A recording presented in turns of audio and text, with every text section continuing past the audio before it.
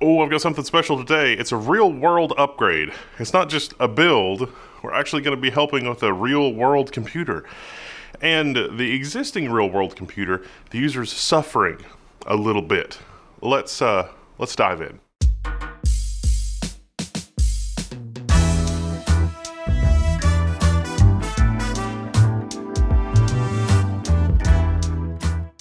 Alright, so a lot of the time people don't throw out their machine entirely and then just buy an all-new machine. It's sort of a continuous upgrade cycle. So I happen to know somebody, let's call him Dewey, and they have a fabulously ancient machine. Well, parts of it are fabulously ancient. It's like the ship of Theseus. You know, it's like, how long have you had that computer? Oh, I've had that computer for years. Oh, that computer's only 6 months old. It's a Corsair Carbide case before tempered glass was in vogue. So, okay, that's pretty old. A pretty old CX750 power supply. It's based on the X299 platform, but it's got some problems. It's stuttering in games. You thought it was a heat problem, replaced the cooler with a Noctua tower cooler. That helped some, to be sure. But here's the thing, it was working fine before he upgraded his GPU to a used 2070 Super from MSI. And then things got a little bit worse. Let's do a level 1 diagnostic and dive in at the workbench. Now I've got his system booted up behind me, and oh boy, does it have problems. First, when I went into the BIOS, it said, the BIOS has been cleared, and you should reset everything up.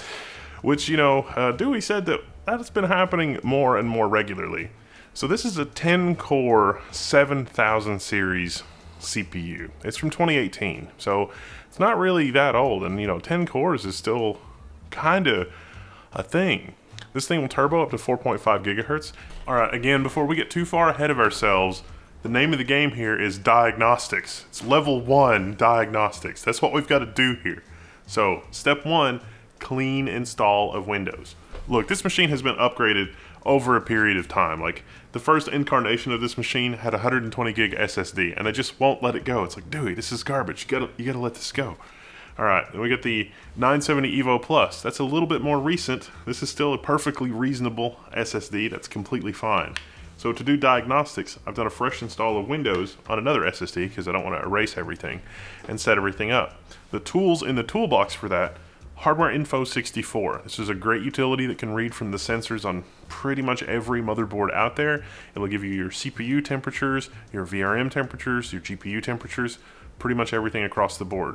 And that's really good because, you know, one of the main complaints here is my games act weird and they're kind of stuttery, and that's since the new MSI Supreme, you know, 2080 or 2080 Super. And he's had that for like 4 or 5 months, 6 months, something like that. So that's the most recent upgrade, and everything else sort of starts to go farther back in time. And you can tell that the oldest stuff here is that CX750 power supply and the case. The other tools in the toolbox, just Windows Task Manager for bringing that up, CPU-Z for running some basic benchmarks. You could install MSI Afterburner, which is really great for capturing benchmark utility. I've also installed OBS so I can do some screen captures and things like that, although you don't want to be running a screen capture while you're trying to do a benchmark because the screen capture software will eat some of your resources. We confirmed the CPU, it is a 7900X, it's a 10-core CPU, it's really good way back in the day, all 32 gigabytes of memory showing up, although at 2133 with basically garbage timings. But let me show you something, and this is crazy, because it's got a Noctua cooler on it, it's a full tower cooler. And keep in mind that, you know, we're still rocking that 4.5 gigahertz 2 cores, 4.3 gigahertz 4 cores, that kind of thing.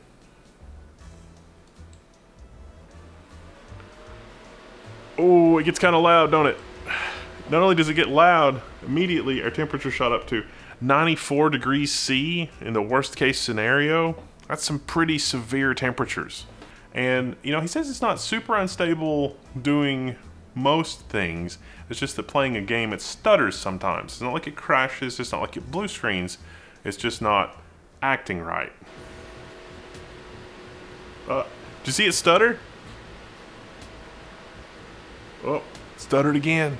See, what we can do with Hardware Info 64 running in the background is when it's done, we can check and see, you know, was that a thermal throttle? If the thermal throttling column is yes, or, you know, are there any clues? Sometimes there's not a lot of clues, but sometimes there are. All right, 108 FPS average at 1080p high, 22.2% CPU utilization, 74.3% GPU utilization. It's not amazing. All right, here we are with Tomb Raider, 1080p high. We're rocking an average of 121 FPS. Let's try 1440 real quick. All right, with our 1440p benchmarks, we're at 109 FPS, which is a little bit foreshadowing for the 1080p performance when we get the CPU upgraded, I think. Finally, we want to test AI in Civilization 6, because, hey, that's kind of a CPU benchmark, right? I mean, that's what we're here for. Benchmarking. Now, the full result is saved to a CSV file, but the average turn time, 8.06. Just for the sake of completeness, we will do a graphics benchmark as well. Average frame time, 9 milliseconds, with a worst frame time of 17 milliseconds, or just a little bit worse than 60 FPS worst case scenario. And that is at our native 3440 by 1440 resolution on this particular test setup. Alright, so you can assume that I've done all the usual stuff. I've tried to lower the CPU voltage, I've tried to check the thermal paste to see if the thermal paste was okay on the tower cooler, because it's like, well, maybe you don't really need to upgrade. I mean, this is not a completely awful setup. And it's not that, you know, he just wants to upgrade. There's a component of it that it's like, it's time. You know, this system's from like 2018 or 2019. It's time. And it's kind of funny because, you know, that 2080 Super technically is from like 2019, 2020, but he was able to get it for like $500, which is a really good deal in this era that we find ourselves in of like GPU shortages and general insanity. The previous GPU being a 1070, just a Founders Edition 1070. So it's not a breathtaking upgrade. You know, a 3070 would have been a better choice, or a 6800 or a 6700 XT. Alright, so with the game benchmarks out of the way and seeing that, yeah, the system overall is kind of underperforming where you would expect it to perform with a 2080 when we're talking about resolutions like 1920 by 1080 and 1440 and 3440 by 1440, depending on what your particular monitor config is. Now, what he's playing on is 2560 by 1440, so the 2080 Super should be able to do that, but it is a 144 Hz monitor. The X299 platform is especially weak sauce for that, even with the 4.5 gigahertz clock. Now, the X299 platform gives you more memory channels, so even though it's 2133, you've got double the number of channels to work with. That helps offset that a little bit. You've also got tons of PCIe lanes, so if you wanted to run a lot of other peripherals for capture or display or whatever, you could do that. And I think initially that was the plan for this machine. Maybe run a dual GPU configuration, you know, that kind of thing. But, you know, 2018 was halcyon days of, oh, you could run 2 GPUs. That's not really a thing that you do anymore. So, looking at the rest of the system, it's like, what do we got to work with? Well, I think this is a Corsair carbide case. That's something that we can work with, but look how much front clearance we have with that 2080 Super. If I wanted to install, say, for example, a radiator in this case, it would have to only be a top-mounted radiator. I'm contemplating an upgrade to a Ryzen 5900X or a 5950. That's probably a pretty good upgrade for this system for a fast, responsive thing, but then we also have to get memory, which is unfortunate. I'm looking at the power supply. It's the CX750. Now, the green label CX750s from Corsair, those are not amazing power supplies. Those are a little less than amazing. And this is an older CX750 power supply, and certain power supplies and older power supplies can actually have compatibility problems with Ryzen. There's a BIOS setting that tries to mitigate this, but it doesn't do a perfect job, called the C6, you know, typical idle current or low idle current. Some power supplies won't actually function correctly when the system draws so little power.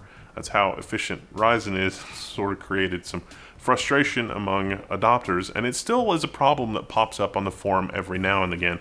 You get just the right combination of motherboard and power supply, even more recent ones, and the system can use so little power that it's perfectly fine under load. It's 100% stable under load, but then when the system is idle or it goes to sleep, it has trouble recovering. It's those intermittent problems are the really impossible ones to chase down. And so by switching to the Ryzen platform with this older power supply, that's something that I've got to sort of keep in mind. Because this is not a green label CX750, it's a little bit more recent, and I'm less likely to have a problem. But if I do have a problem, I'm going to toggle that typical idle current option in BIOS, and that will probably make the problem go away.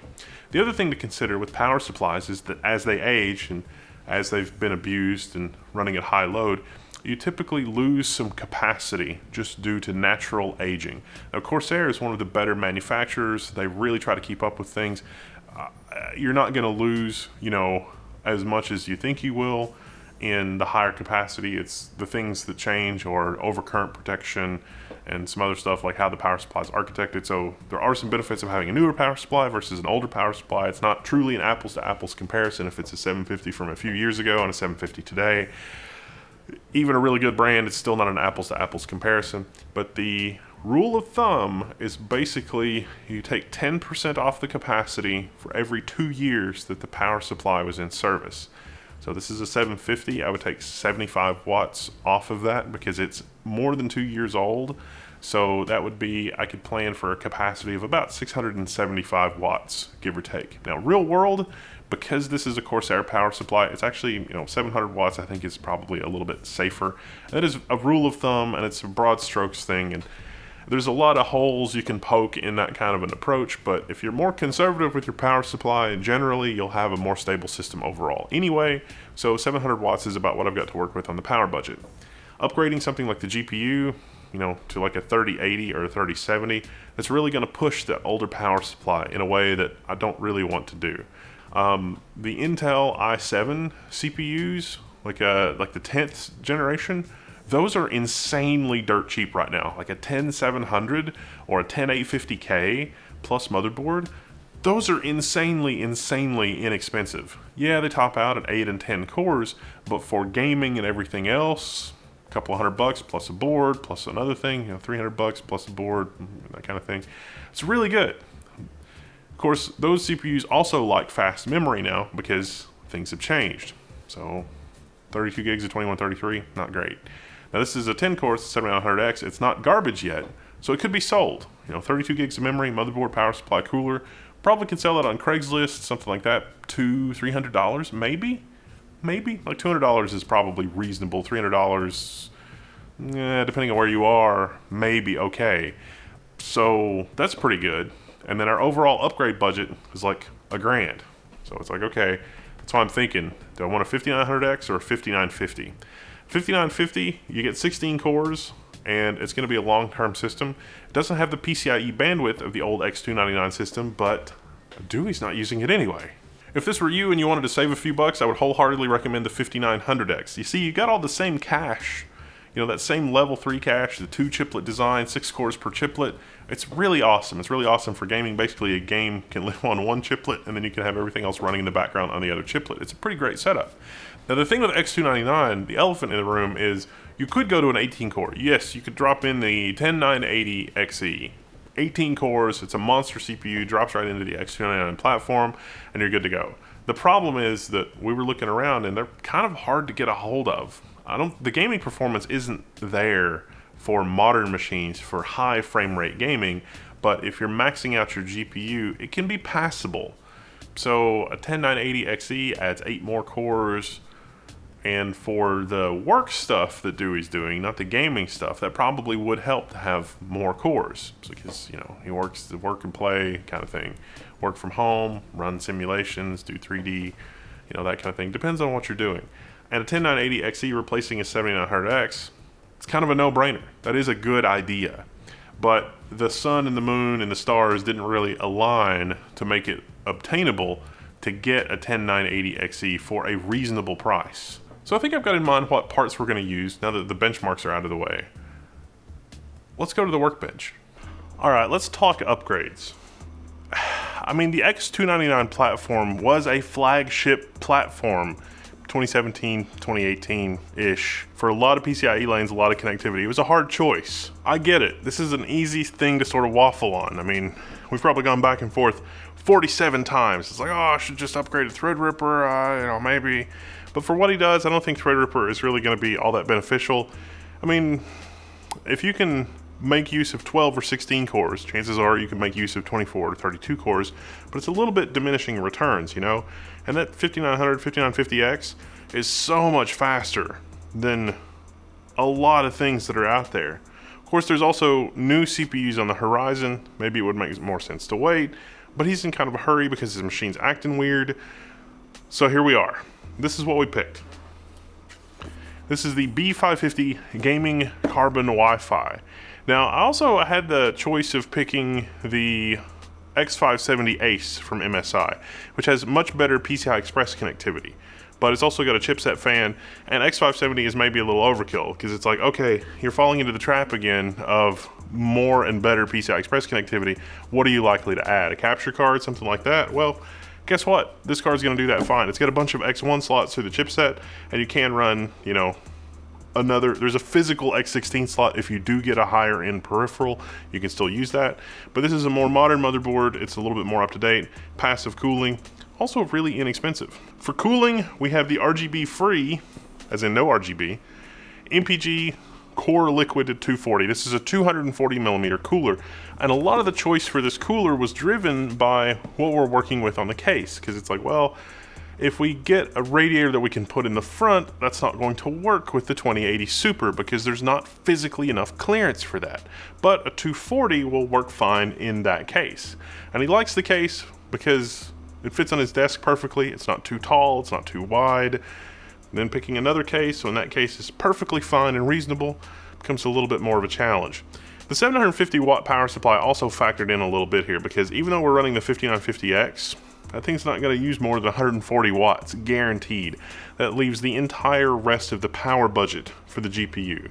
So whatever comes after the 6000 series GPU from AMD, or whatever comes after the 3080, if it uses 500 watts and it's not insanely huge, then that'll be a perfectly reasonable upgrade path. We know that AMD is probably going to change the socket, or at least we think we do, in the next 6 months to a year, probably more on the year side than the 6 month side.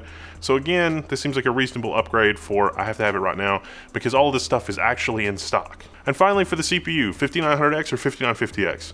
My pick would have been the 5900X to save the 250 to put towards something else. But hey, this is an X299 system. Dewey likes to splurge a little bit, so he splurged for the 5950X.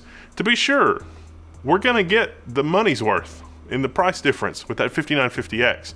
The way he looked at it was, well, we could just sell the old stuff, and for what we're gonna sell the old stuff for, that's gonna make the difference for the upgrade. So it's a break-even upgrade to move from the contemplated 5900X to the 5950X by the time he sells the old stuff. So we'll be looking at a couple of things in this upgraded build. How well does the cooling work? Is it a better situation in terms of fan noise? Do we get the full performance of that monster 5950X out of our relatively affordable B550 motherboard? There's a lot in play here. Let's put it together and see what our benchmarks are like. The first thing I want to show you in this build is this MAG Core Liquid P240. Now this is a really interesting design because it moves the pump to the radiator. The pump is not in the CPU block. Something I've noticed is this is not only available in a lot of local stores, it's also available in Best Buy. My local Best Buy has the RGB version of this, but there's not really a lot of difference between the RGB version and the non-RGB version.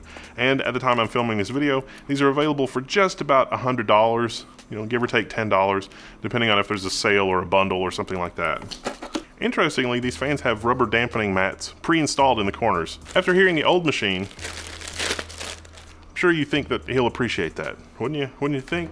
I will say that in an ideal world, it does work best if the pump is the lowest point in the system.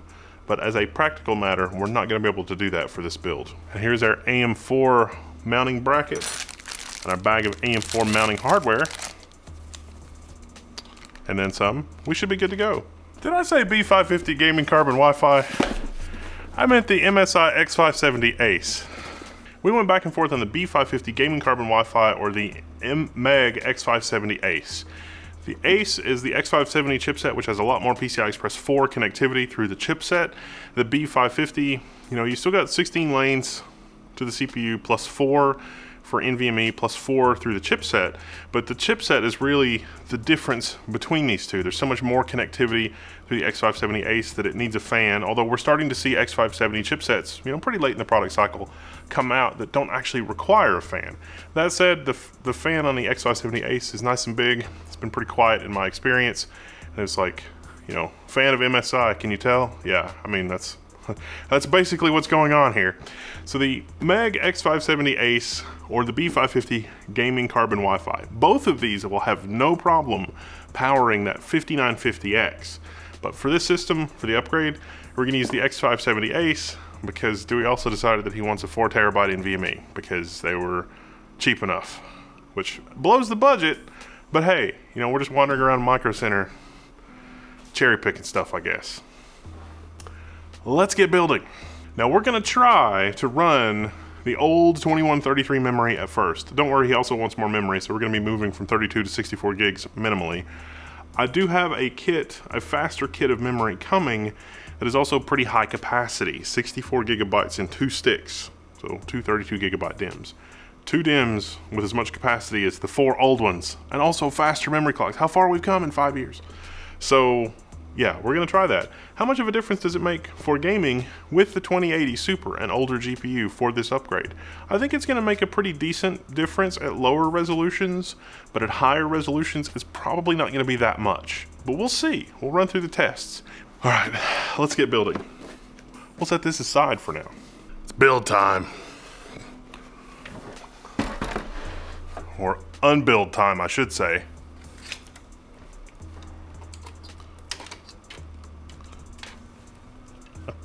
I have freed the old motherboard. It's really honestly not a bad system. I'm sure a lot of you guys would love to have a 10-core 7900X still with a reasonably modern X299 motherboard. I mean, it's a pretty solid motherboard. You got dual LAN, and it's even got the USB Type-C front panel connector, so this is like one of the later models. Our X570 Ace from MSI is gonna be a pretty easy install as well. Basically uses the same screw holes. Now, in anticipation of installing the radiator, I'm gonna go ahead and take out the fan in the top because that's where our radiator is gonna go. The top fan that's currently in there is 140 millimeters, and you can see it does not have appropriate clearance. A lovely 140 millimeter Corsair fan. I'm sure we'll find another use for that somewhere else. All right, I think that's gonna work pretty well. So the next thing is to set this aside and mount our fans to the radiator. So this is gonna be mounted in the top either like this or like that. Could go either way, really.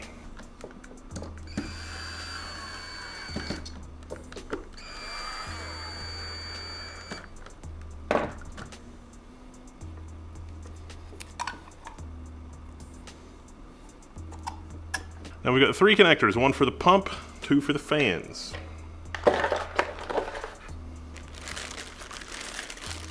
The kit does come with a nice Y cable, so most motherboards have a pump header and a fan header, so this will work out perfectly if you use the Y cable so that one fan header controls both fans.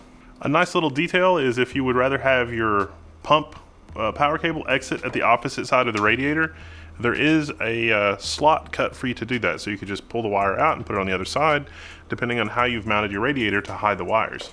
What I really love about this mounting system is that it uses the standard AMD clips. And that's gonna make it ridiculously easy for me to swap around CPUs if we need to, troubleshooting, diagnostics, whatever. Now remember, the final setup before the system goes home is gonna be a couple of SATA SSDs and an M.2 and brand new 4 terabyte M.2 connected to this, but I set up a separate install of Windows on a test SSD just so we could get some baseline numbers. Anytime you're helping a friend troubleshoot, you know, it could be Windows, it could be their settings, it could be their BIOS, it could be any number of things. So step 1 is we're gonna reuse that old memory. Like I said, we'll get that installed, we'll get the GPU put back in, get the test SSD in, and first order of business is run benchmarks. But actually just before that, you'll also want to make sure the BIOS is updated on the motherboard. Copy it to a USB stick and flash the motherboard to be sure that it's the very latest version. It might post, but you're going to want to update the BIOS. Now, a word of caution here a little bit, because with the 240 millimeter radiator, there's actually less RAM clearance than I thought. With our completely bog standard ancient memory, the height clearance is no problem, just barely. But if you had really tall memory, the first fan on the radiator would interfere with it a little bit. The radiator would have to be mounted a little higher, and it'll probably vary from case to case, but it's a really, really close fit in this particular Corsair case. At this point, our system's basically together. Other than updating the BIOS, the next things to test are how much of a difference does the memory speed actually make when you've got this? You know, was it necessary to upgrade to faster memory? 64 gigs OLOY kit is what we're going to try in here. That is 3600, so we do get the benefit of the faster infinity clock speed, but the timings on that kit are not as fast as, say, a higher end G-Skill Trident Z kit, but that also costs more. So we'll see. Good news, everybody, it boots. It's detecting our 5950X processor correctly, as well as the fact that we've got 32 gigabytes of 2133, but 32 gigabytes installed in the system. Well, I've got the system set up once again, another fresh install of Windows. That's how you got to do this. And the same toolbox, hardware info 64, CPU-Z, OBS for recording, mostly for y'all, and reinstalled all the games. Yeah, I know, just baseline testing. Bear with me. Hardware info 64 shows much more reasonable temperatures. We have not enabled PBO or anything like that. We haven't done any overclocking. This is just the out-of-the-box performance. For the CPU-Z multi-core score, we're at over 12,000, like 12.2, 12.3, something like that. And that's with our 2133 memory. Our pokey 2133 memory that's just barely clocking along. Now, the timings are pretty good on it. Well, no, it's not actually. It's like 15, but that's not... Could be worse. Could definitely be worse. And our peak CPU temperature with that all-in-one is only 57 degrees C. Hardware Info 64 also shows us that our 5950X is clocking at just over 5 gigahertz. 5.05 gigahertz to be exact. It's nice. Very nice. And we've got our first result. 156 FPS at 1080p, even with our, relatively pedestrian 2133 memory, 32 gigabytes. We're GPU bound 43% of the time now, instead of 7% of the time. Ah, that's more like it. That's what we like to see. Average FPS 117, and 99% of the time we're GPU bound. This is in 2560 by 1440. 117 FPS though, remember our target's 144, 1440p. We're doing pretty good, and that's on high settings. We can always drop it down just a little bit more. Let's try Wildlands. Now remember when we were going through this scene initially, there were a lot of hitches and stutters and just general weirdness. I don't know if that really shows up on camera. There's been a stutter or two in this, but subjectively it's way better. And spoiler alert, we've actually already been playing a lot of games for a few hours, and the subjective experience is way better since we've changed the CPU. 133 FPS, 13.4% CPU utilization, 93% GPU utilization. That's a 1080p high. Let's try 1440. 107.8 FPS average, 13.4% CPU utilization. Not bad. Let's see how Civ does with this monster CPU. Average turn time, 7.33. That's a pretty big improvement. This is the graphics benchmark. Let's see how much better that does. Average frame time, 4.8 milliseconds, and the 99th percentile is 9.5 milliseconds. That's a pretty substantial improvement as well. And finally, here is our OLOY memory upgrade kit, which you might remember from other past videos. This is two 32 gig sticks, 3600 C18, 1.35 volts. This is not super tall memory, and it's angled on the corner, so it's just barely going to fit in this case. Let's swap this out and then do some more benchmarking. Now with the memory installed, the BIOS will reset, don't worry. You can go back into the BIOS and reconfigure any appropriate settings. Now the memory we were using before didn't even have an XMP profile, but most of the memory that you would get today will have an XMP profile, so you'll at least need to turn that on. It's like, oh, devices have changed. They have indeed. While I'm in here, I'm also going to configure the fan profiles. With the XMP profile set, that's literally the only material change that we made, and then I turned on automatic mode for the other fans. You can hear it ramps up and down, but mostly it stays down, and the ramp is much slower. Ooh, the plot thickens. 64 gigabytes of memory, that's 3600, but not the best timings. 153 FPS at 1080p, 90% GPU bound. And here we are at 1440p. 106 FPS, GPU bound 100% of the time with our 64 gigabyte kit. Civ 6 AI turn time 7.37. For the graphics, not much of a change. 4.67 milliseconds for average, and a 99th percentile is 9.1 milliseconds. So for Wildlands 1080p, we're looking at 126.53 FPS, 11% CPU utilization, 91% GPU utilization. 98 FPS at 1440p. GPU bound 94.3% of the time, with 12.9% CPU utilization. Not bad. Now the OLO memory out of the box, not super impressive timings, 18, 22, 22, but fortunately MSI has Memory Try It in the BIOS, and Memory Try It Okay, 3200 didn't work, but 2800 did, because we got decent results with 2133. So at 2800 with really tight timings, now I can do 164 FPS at 1080p with 64 gigabytes of memory. So there you have it, walking you through my thought process. Now I know it seems like a slam dunk to take one of those 18-core X299 CPUs and shove in that motherboard, but I think the usable lifetime of that, unless you're doing 3D rendering or something that's really gonna use the 18 cores more than high performance gaming, you would enjoy upgrading to something else other than X299. Plus, right now is a great time to sell X299 because there are a lot of people that have X299 and are looking to upgrade. If you want to see more what if content like this, ask more what if content like this on the forum, but you gotta post a lot of pictures so I've got something to talk about in the video. It's like, this is what I've got, this is what my budget is, this is what I'm contemplating for an upgrade. Might be good stuff. If you like this content, definitely let me know you want to see more of it. I'm Wendell, this is Level 1, I'm signing out, and you can find me in the Level 1 forums.